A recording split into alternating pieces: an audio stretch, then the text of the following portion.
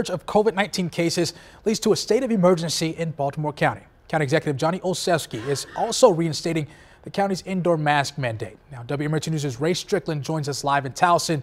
Ray, when does this new mandate take effect?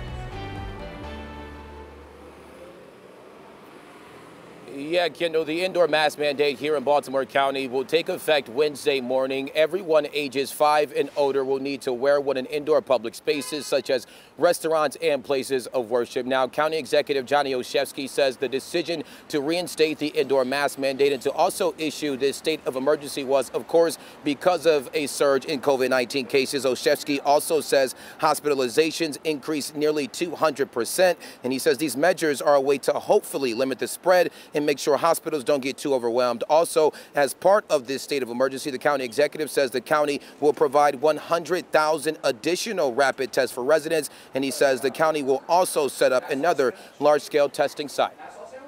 And so this is really our way to sort of step in, take additional actions to both provide more tests, but also have a mask requirement so that we're slowing the spread in public places, so that particularly the unvaccinated aren't catching this and ending up hospitalized in ICUs on ventilators. And now the county executive can only issue a state of emergency for 7 days, but the county council is expected to vote to extend it until January 31st. Live in Towson tonight, Ray Strickland, WMAR 2 News.